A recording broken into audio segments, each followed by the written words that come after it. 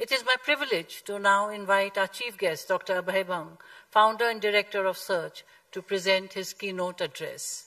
Dr. Abhay Bang.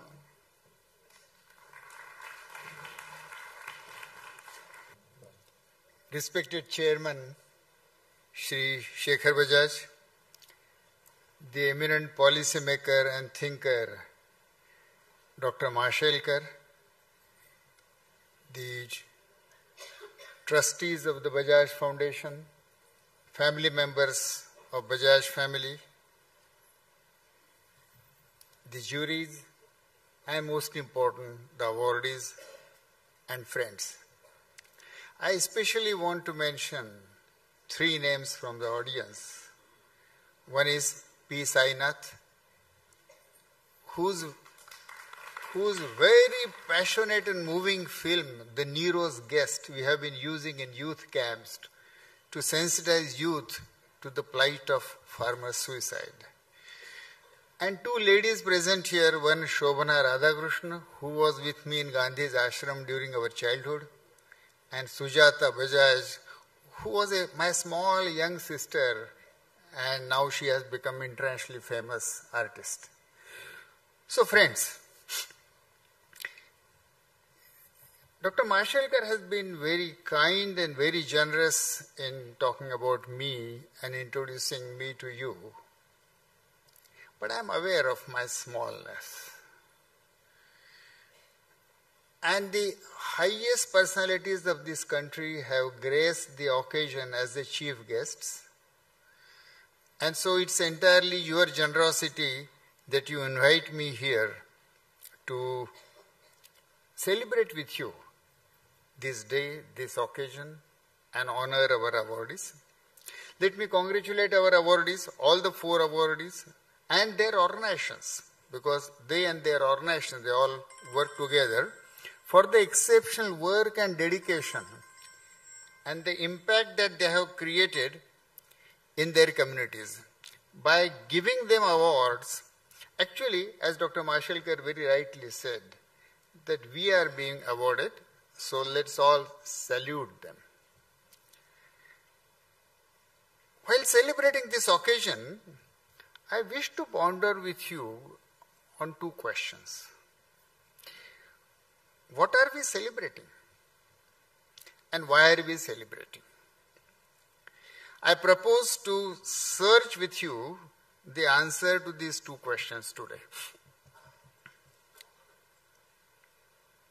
85 years ago,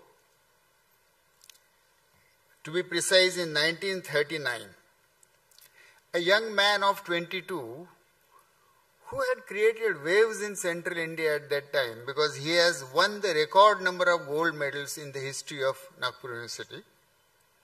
He was invited by Jamnalal ji to meet him in Wardha. This young man went and Jamnalal ji asked him, what are your plans after having such a beautiful academic achievement?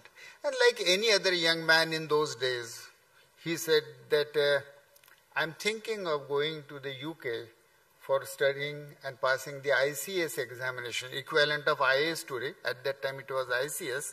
So I want to go and do ICS. Jamnalal wanted him to come and join as a professor in the new nationalist college which he was starting in Wardha. So Jamnalal told him that if you go for ICS, you will serve the British for the rest of your life. If you come to me in Wardha and join this college, you will serve the country for the rest of your life. And that made the choice. The young man chose the latter option, became professor in Jamnalal's college.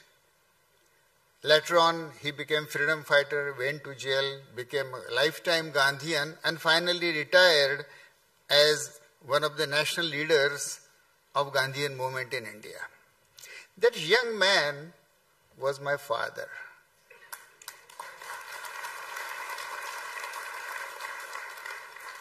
Late Thakur Das Bang.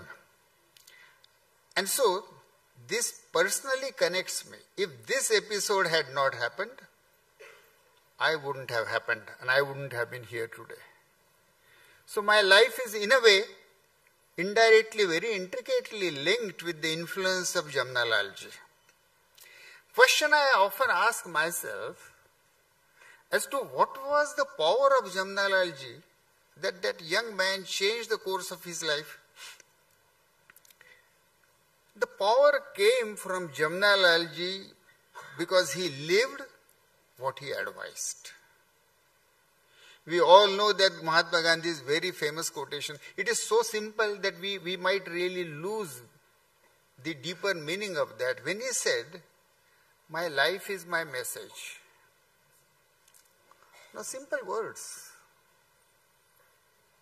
But how many of us can ever say that my life is my message? Mahatma ji's beauty was that he really lived what he said, and same about Jamnalal ji. And that's why such messages, such lived messages are far more powerful than spoken messages. The power of Jamnalal ji, which he exerted in my father, came because he had lived it for the past 20 years. And hence the impact. To understand that power, I'll have to take you to Wardha of nearly 85 years earlier. Wardha was a small district town in the central part of India. During 1930s and 40s, Wardha had become an unofficial capital of nationalist movement of India because Mahatma ji lived there. Letters from abroad, sometimes addressed as "to the uncrowned Emperor of India." These letters were not delivered by the British post to the Viceroy of India, but they were delivered to the Mahatma Gandhi in Sevagram. And so such was Wardha at that time. And the man who was instrumental in bringing Mahatma Gandhi to Wardha and become his host and host of several of his activities was Jamnalal Bajaj. Today we know the name Bajaj for the several very successful business activities that the family does. And the family well deserves it. But we are here today to remember the Adi Purush of this Bajaj family, who became the adopted fifth son of Mahatma. When at the young age, Jamnalal ji made this request, and with a little digression I must tell you, it's quite possible that Jamnalal ji had a deep feeling of an abandoned child. At the age of 5 years, he was given away to Bachcharaj Bajaj in Wardha. So from Rajasthan, this young child of 5 years was removed from his parents and he went here. He probably always carried this sense of being abandoned. And so, when he requested Mahatma Gandhi that Bapu adopt me as your fifth son, Gandhiji accepted his request, but at the same time he said, in accepting this relationship, father and son, I am the receiver and you will be the giver. And so it happened. For the next 22 years, till Jamnalal ji's death in 1942, he carried the burden of becoming the host and the financer of Mahatma Gandhi's innumerable activities, accepting the risk of the wrath of British Empire, being jailed 5 times in the freedom movement, staking his business for supporting freedom movement. He truly became the Bhamashaha of the freedom movement. Those of you who would know, Bhamashaha gave all his wealth to Rana Pratap in his fight. He similarly gave all his wealth. He probably was the only industrialist in India who sided and completely devoted his life, his talent, his money, his business and his family in the service of India and that of Mahatma. There is no other such example. He was the treasurer of Congress party during the freedom movement. But additionally, there are some unknown facts. He also managed Jawaharlal Nehru's personal finances when he was in jail, and Jawaharlal ji was in jail for 11 years. he also helped Rajendra Prasad to come out of the very big family debt that his brother had taken.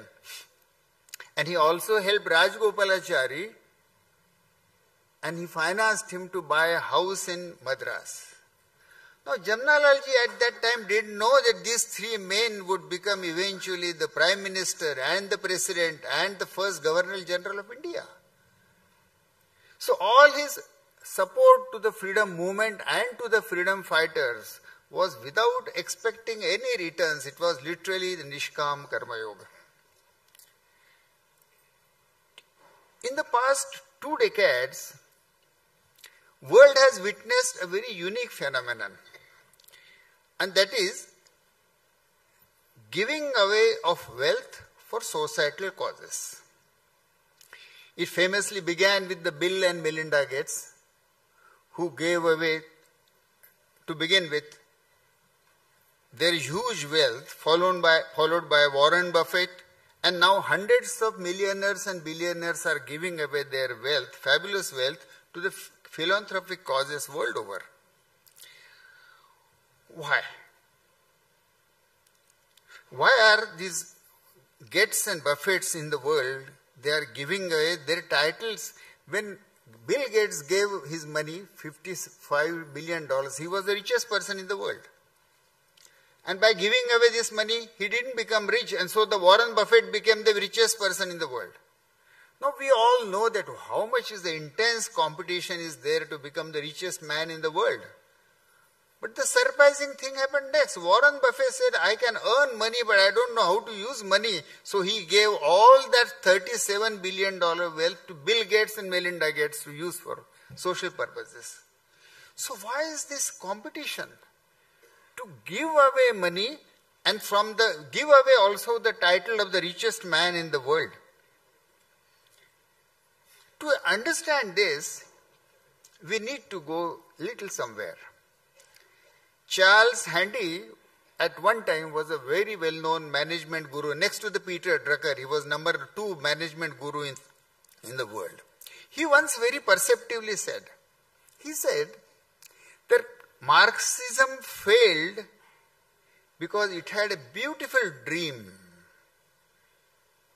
And the dream of Marxism was really beautiful. All of us would share that, to have a society where everybody is equal, and to everyone according to his need and from everyone according to his capacity. A society where there will be no jail, where there will be no police. A dreamland. Charles Handy said that Marxism failed because it had a beautiful dream of the society, but not the methods to realize that dream. It could not find the political and economic methods by which that dream could become a reality. But he further goes. And then he says that capitalism has beautiful and effective methods, but it has no dream. It has no soul. Earning individual wealth alone cannot be the dream for the whole world. And so, what Handy said was very spot on. He pointed out that the capitalism needs a dream which goes beyond making individual wealth. The purpose of business is to make profit. But what is the purpose of the profit? Capitalism needs a larger purpose. He advocated trusteeship as the ideal relationship between capital and the capitalist. The capitalist should voluntarily transform his personal ownership of the wealth to become the trustee of his wealth. That's what Gandhi said. The trustee protects, manages, grows the wealth and uses it for the larger cause. Gandhi often said that Jamnalal Bajaj comes closest to my idea of an ideal trustee.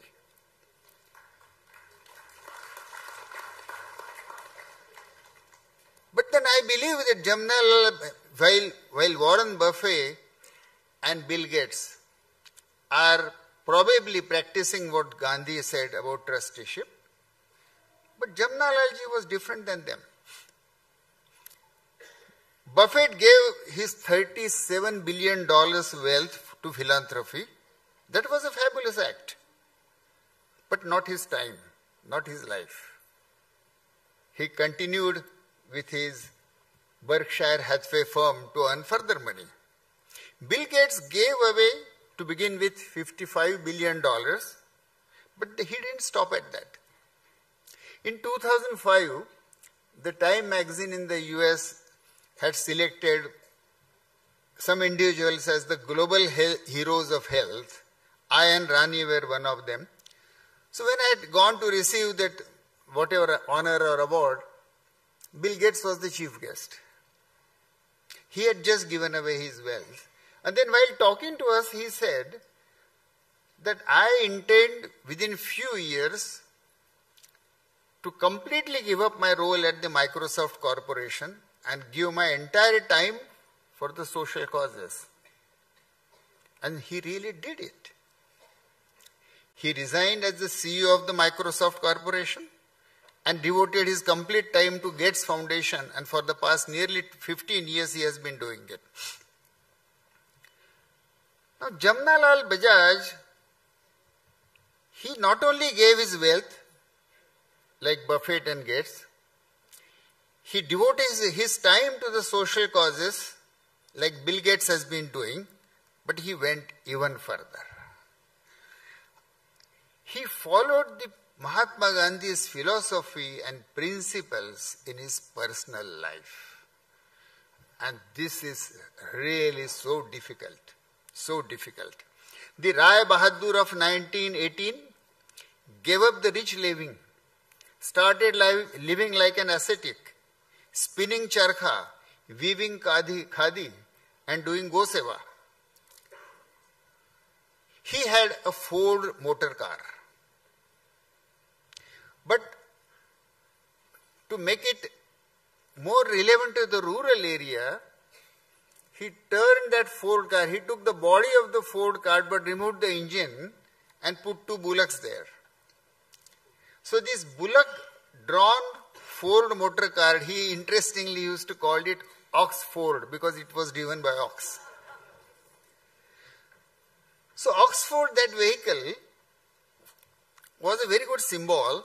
He not only lived in this way, but he put his family, his wife, his children through this acid test of voluntary poverty. He put Kamal Nayan and Madalsa, his 2 children, into Vinoba's ashram. So thus Jamnalal ji became not only a philanthropist, but he became a philanthropist, a trustee, and finally a sadhaka. And that is the rarest of the rare.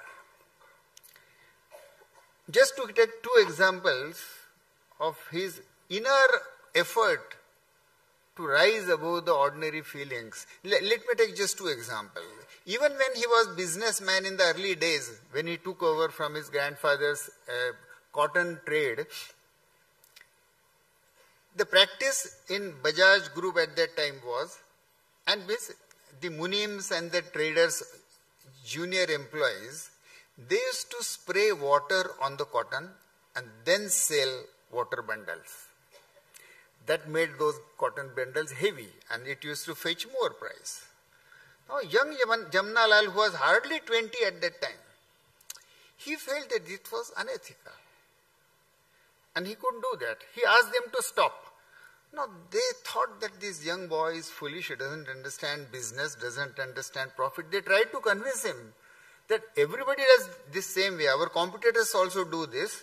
So, if we don't add water to the cotton, we will be the loser. Our margin will be less. Jamnalal ji said, so be it. Doesn't matter. And so, he stopped spraying water on the cotton bundles that they sold. But he was also a sharp businessman. So what he did, he put label on his cotton, water-free cotton. And very soon the Britishers who used to purchase that cotton, they realized that in spite of little higher rates, it is financially, it is profitable to purchase cotton from the Bajaj family. Bajaj business. So thus, Jamnalal ji showed that ethics is the best business policy in the long run. His yearning for ethical business and practicing ethics in his business and personal life. The second aspect, we all know how much in our own hearts we suffer from what is called vikara. Rag, dvesh, moha, anger, krodh. All of us, 24 hours, these are the going on things in our heart. Now, a sadhaka, especially one who is following Mahatma Gandhi and Ekadash Vrata, naturally wanted to rise. Where had he reached? There is one very beautiful instance. Harkishan Bajaj was Jamnalal's cousin. But unfortunately, he had harassed Jamnalal ji for 6 years by filing civil suits against him. When Harkishan Das ji was on his deathbed, Jamnalal ji went to see him. And he asked him, "Is there anything I can do for you?"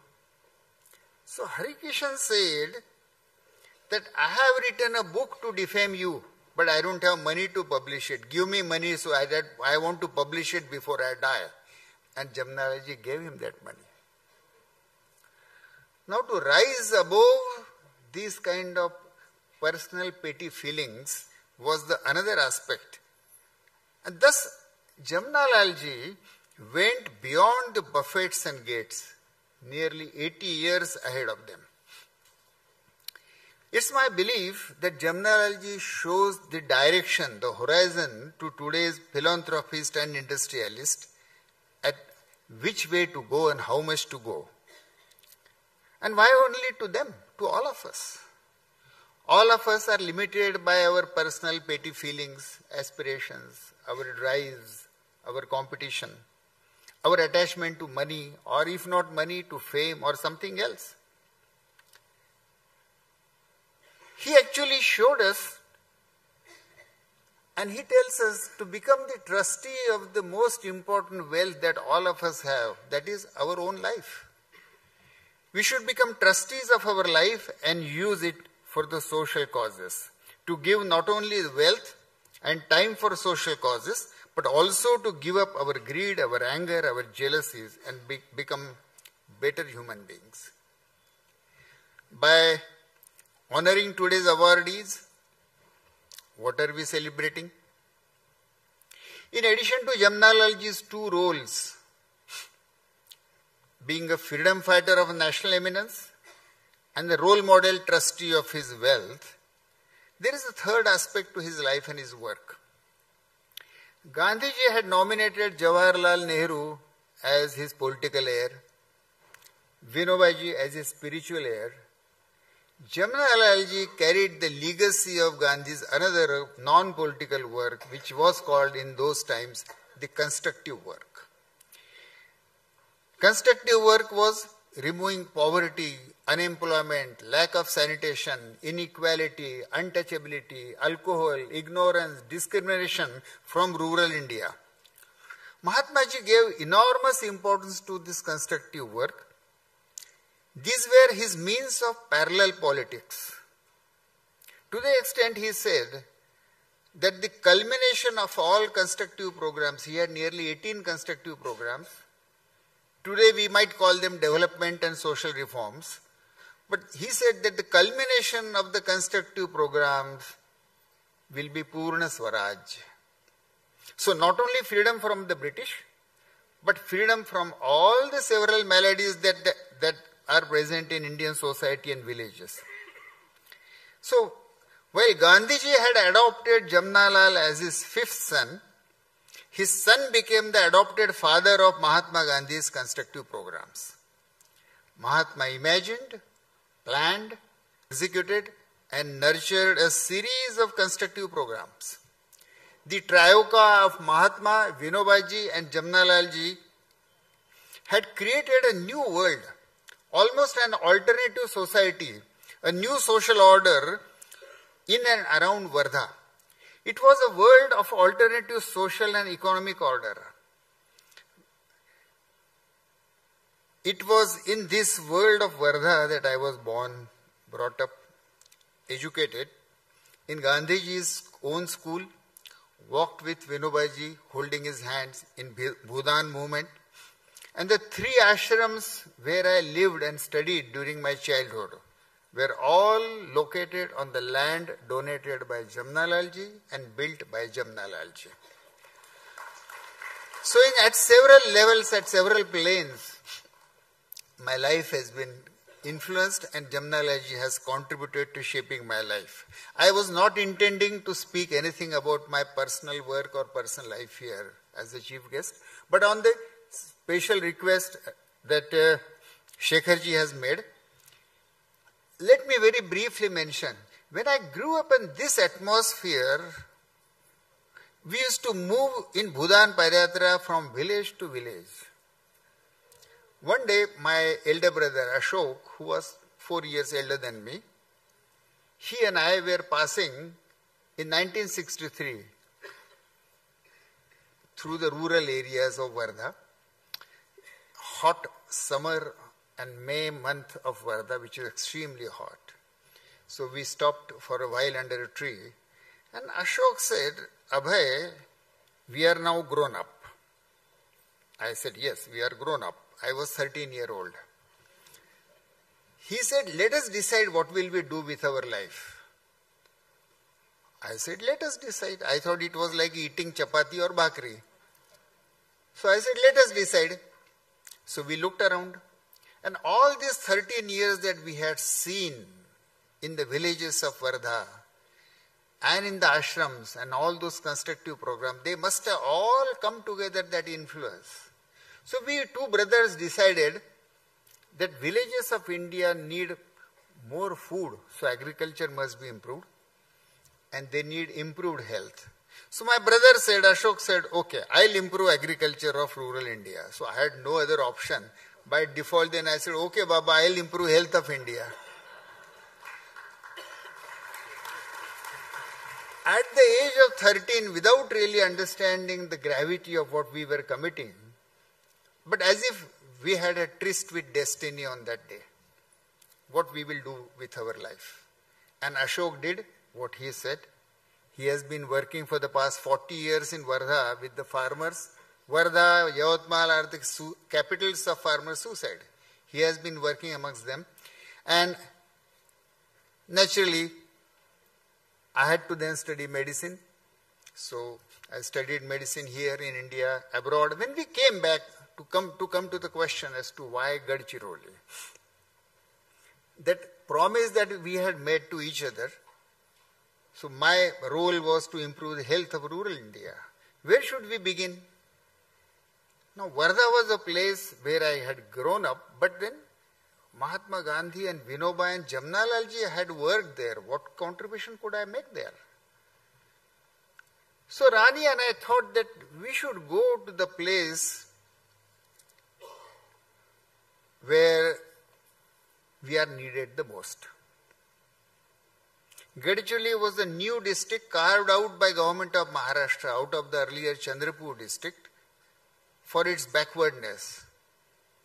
Dense forest, 40% population tribal, tigers and snakes and malaria, and I don't want to list them in the same line, but also Naxalite movement and violence. So Gadchiroli was a district where nobody wanted to go and full of problems. We heard from Tulsi Munda some of the aspects of tribal life. Gadchiroli has got that kind of tribal life. Apart from the inspiration that I got in childhood from Gandhiji and from Wardha, my own belief has been that you have only one life. There is no once more here. And you can't waste this life only in earning money. Money comes in billions and trillions. How much amount of money you are going to earn after all? It's going to be a very, very, very small fraction of the global money. Life is far more precious, and I have only one life. And there are trillions of dollars in the world. It would be a stupid barter to exchange your life for the sake of money. Because you have one life and money is unlimited.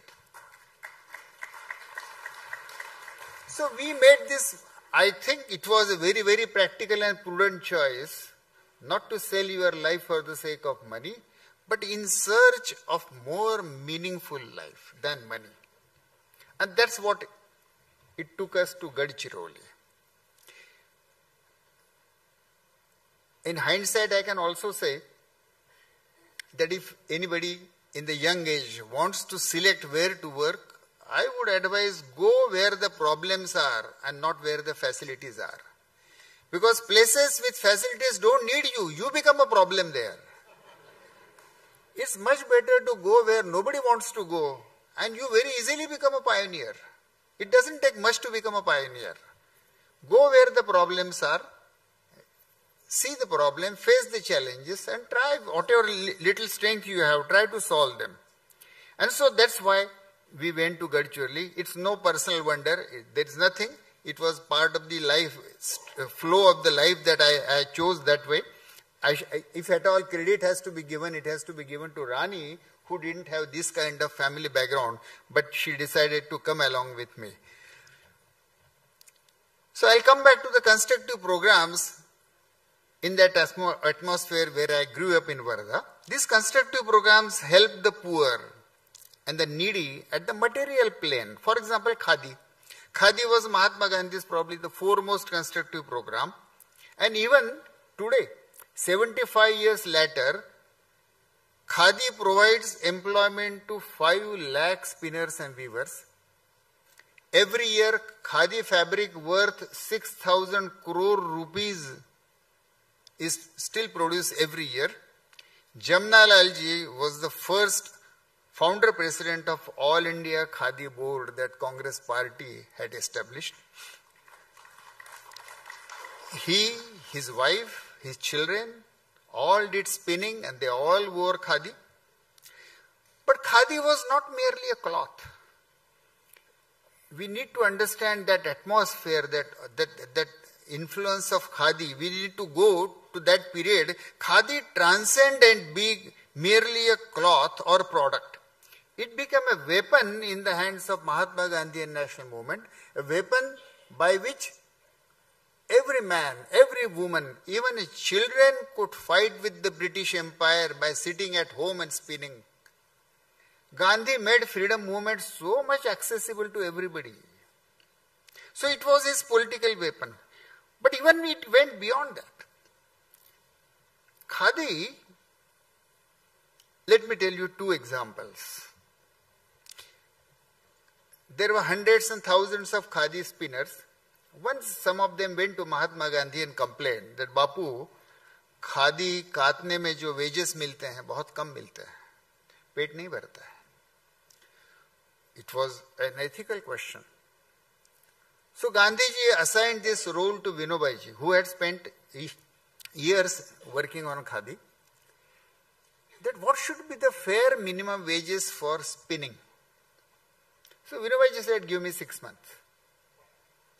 After 6 months, when Vinobai ji came back to meet Gandhi, he had lost 30 pounds of weight. Gandhiji first asked him, ye kya ho gaya? So he said, you had given me a task, what will be the fair and ethical minimum wage for a spinner? For the past 6 months, I am spinning every day 8 hours, and whatever I spin, the wages I get, I only eat food of that much amount only. And this is the effect that I had on me. And so, based on that, Vinoba's live experience on himself, the wages of spinning were tripled by Mahatma Gandhi to make wages fair. So khadi was not soaked. Mahatma Gandhi said at that time that I do not want my khadi to be soaked in the blood of the poor spinner. Now such khadi, what influence?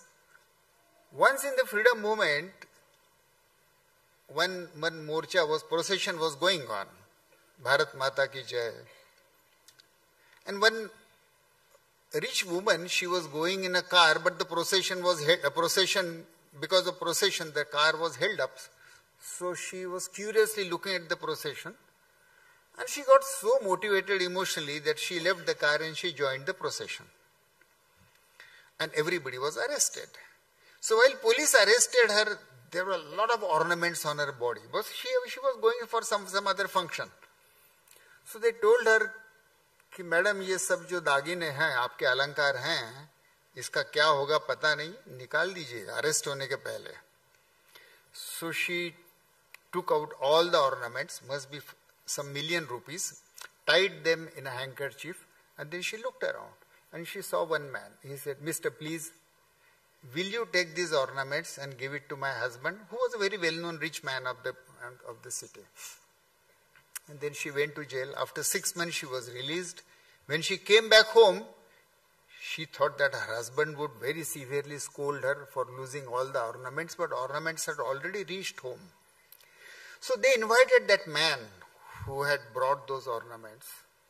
After having a dinner with him, that man asked them, that, Madam, I have a question is that how did you trust me from that crowd and gave this million rupees worth of ornament? Why did you trust that I'll really give it to your husband? She said, nothing. You were wearing khadi. And that was the only stamp. And based on that, she could trust. In those days, khadi was a moral value system. It was not cloth alone. It represented simplicity, austerity, equality, support to the farmers who produce cotton, to the spinners and weavers who produce cloth. Khadi united the whole nation against the British.